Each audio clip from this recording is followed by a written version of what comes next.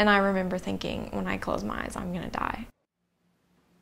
In 2006, Lauren Bush was a 20-year-old University of Kentucky student when she ate a bowl of fresh spinach, thinking it was healthy.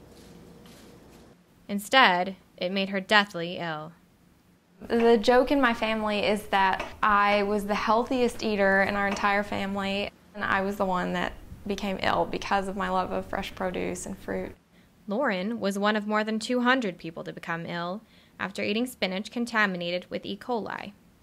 The pain was so intense, I was kept on pain medication around the clock for like 6 days.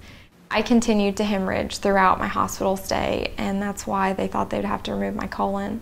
And I remember my mother she just broke down. And I remember she laid her head on my stomach and just kept crying, and I could hear her praying. But I did finally stop hemorrhaging, and I went home. After she left the hospital for the second time, it took her months to recover fully. Her experience with foodborne illness changed the way she looks at what she eats. I don't handle raw spinach in my home anymore.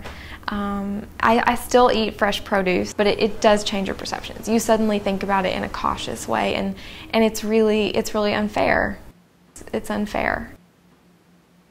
Lauren lobbied with an organization called Stop Foodborne Illness to pass a new food safety law.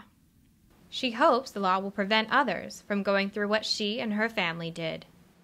I think that the food safety bill at least brought attention to an issue that is everywhere, but that people don't realize.